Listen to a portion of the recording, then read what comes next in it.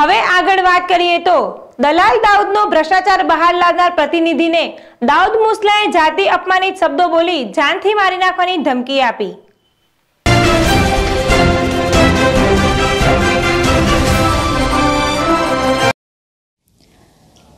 લાખણી તાલુકાના ઘાણા ગામે રહેતા દાઉદભાઈ મુસલા મકાન સહાય તેમજ શૌચાલય સહાયના નામે કરોડો રૂપિયાનું કૌભાંડ આચર્યું છે, જેની સમગ્ર ઘટના મીડિયા દ્વારા બહાર લાવતા દાઉદ મુસલા મીડિયા પ્રતિનિધિને જાતિ અપમાનિત શબ્દો બોલી જાનથી મારી નાખવાની ધમકી આપતા ચકચાર મચી જવા પામી છે।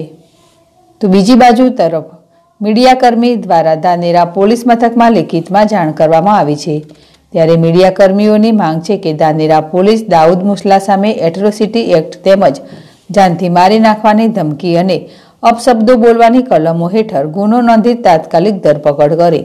તો બીજી તરફ દલાલ દાઉદ બડાસ મારી રહ્યા છે કે મારા વેવાય પોલીસમાં જમાદાર છે અને ઊંચી ઓળખાણ ધરાવે છે, એટલે મારું કોઈ કશું જ બગાડી શકે તેમ નથી। સમગ્ર ઘટનાની વાત કરવામાં આવે તો લાખણી તાલુકાના ઘાણા ગામે રહેતા દાઉદભાઈ મુસલા જે થોડા વર્ષો પહેલા માત્ર હીરાઘસી અને તેના પરિવારનું ગુજરાન ચલાવતો હતો, પરંતુ આજે લાખો રૂપિયાની મિલકત ધરાવે છે। દાઉદ મુસલાએ ગરીબ અને ભોળા લોકો પાસે જઈ જણાવતો હતો કે મારે અધિકારીઓ જોડે સારી ઓળખાણ છે, માટે તમારે શૌચાલય કે મકાન બનાવવું હોય તો ડોક્યુમેન્ટ આપો, અને લોકોએ મકાન પાસ કરાવવા માટે દલાલી પેટે 40 થી 60 હજાર રૂપિયા લેતો અને લોકોને જણાવતો કે તમે મકાન નહીં બનાવો તો પણ ચાલશે, અધિકારીઓ બધા જ મારી ઓળખાણવાળા છે, તમે કંઈ કરોડો રૂપિયાનું કૌભાંડ આચર્યું છે। સરકાર તરફથી પાસ થયેલ મકાન સહાયમાંથી મોટાભાગના પૈસા દલાલ દાઉદ ચાઉ કરી જતા અરજદારોએ મકાન પણ નથી બનાવ્યા અને અરજદારો આજે પણ મકાનથી વંચિત જોવા મળી રહ્યા છે।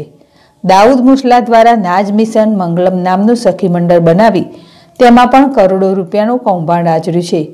સમગ્ર બાબતે આરટીઆઈ હેઠળ માહિતી મેળવી સમગ્ર કૌભાંડનો પર્દાફાશ કરતા દલાલ દાઉદ સાથે ભરેલા અધિકારીઓની પણ પગ નીચેથી જમીન સરકી ગઈ હતી।